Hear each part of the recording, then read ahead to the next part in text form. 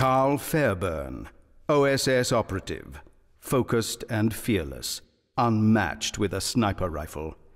Spent most of the war operating alone behind enemy lines, not used to working in a team, but willing to adapt if circumstances require it. For example, if confronted by millions of bloodthirsty Nazi zombies. Dr. Ephraim Schweiger, academic researcher, former pacifist and skeptic, would rather be in a library. Avoided conscription by assisting the Nazis research their favorite obsession, the occult. Inadvertently, he assisted in bringing about the apocalypse. He is no longer a pacifist or a skeptic. Boris Medvedev, Red Army veteran, stoic, practical, and no-nonsense, fiercely loyal to the deserving, narrowly avoided charges of insubordination on a number of occasions. He has witnessed and survived far worse than the horrors of the zombie apocalypse. Hermann Wolf, Wehrmacht captain, alert, wary, doting husband and father, little patience for politics with its attendant egos and backstabbing corruption, never believed in Hitler's message, but followed orders for the sake of protecting his family. Hannah Schultz, freedom fighter, fierce, driven by vengeance, orphaned at an early age, values family above all else, wears the uniform of the man who executed her husband and children. Anya Bokareva, amateur sharpshooter, patient, deliberate, and patriotic. Gave up rifle sports and her university studies to serve in the military when Germany invaded the Soviet Union. Rapidly established herself as one of the most formidable snipers in the Red Army. Marie Chevalier, resistance fighter, independent and single-minded, dreams of owning a vineyard. Executed key sabotage missions to facilitate the Allies' advance through France following the invasion of Normandy. Then traveled alone to Berlin on a personal mission to assassinate Hitler himself. Beth Coleman, portrait painter, a keen eye and a steady hand, an artist with a gun. Exchanged brushes and canvas for guns and bullets when subjects stopped sitting politely and started attacking her. No previous combat experience, but quickly discovered a talent for dispatching the undead.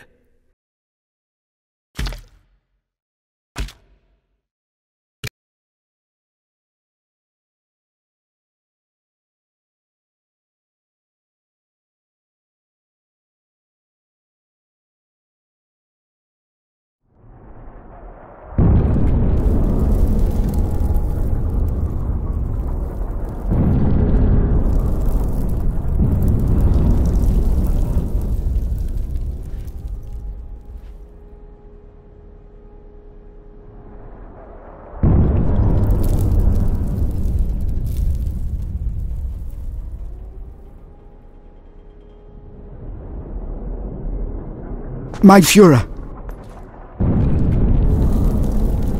the war is lost. Surrender is our only option.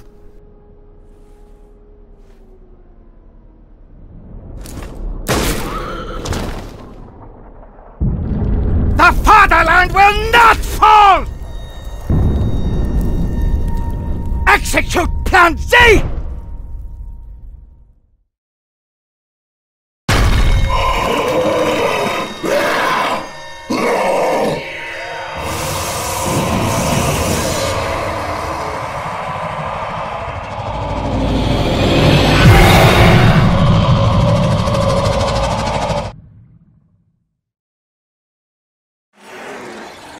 Germany is shrouded in darkness.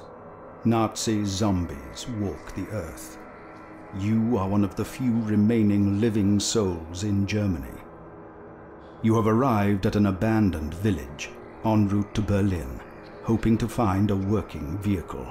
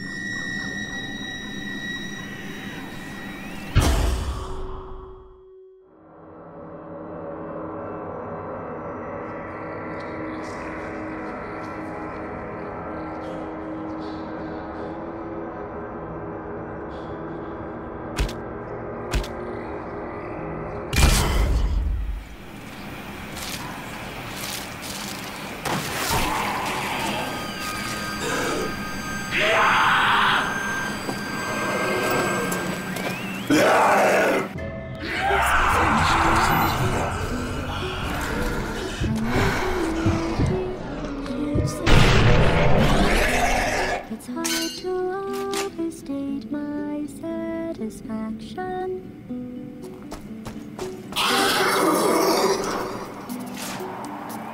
We do what we must because we can.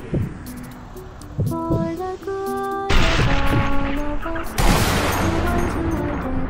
But there's no sense playing over the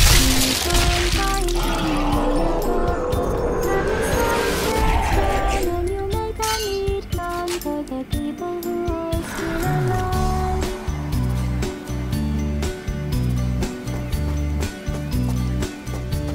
I'm not even angry. I'm being so sincere right now. Even though you broke my heart and killed me and tore me to pieces, into every piece, into hot fire. As they burned, it hurt because I was so happy for you. Now these points of data make a beautiful line, and we're out of data, we're releasing on time. So I'm glad I got burned. Think of all the things we learned for the people who are still alive.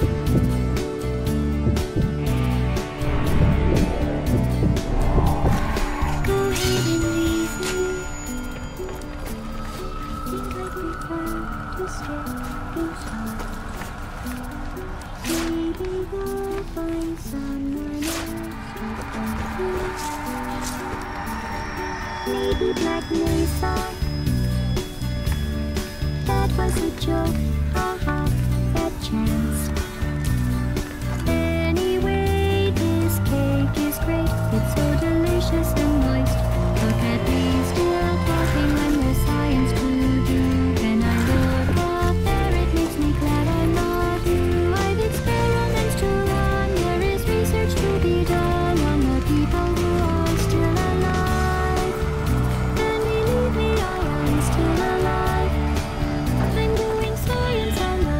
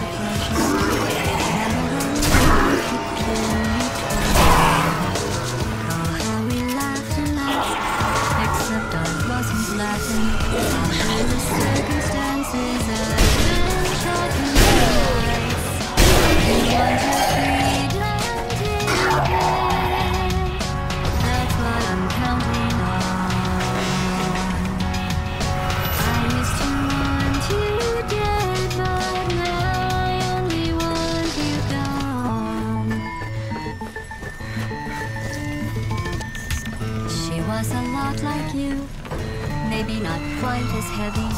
Now little Carolyn is in you too. One day they woke me up so I could live forever. It's such a shame the same will never happen to you. You got your short sad life left. That's what I'm counting on. I'll let you get right to it now. I only want you gone.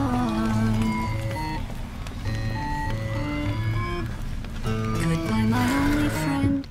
Oh, did you think I meant you? That would be funny if it weren't so sad. Well, you have been replaced. I don't need anyone now. When I delete you, maybe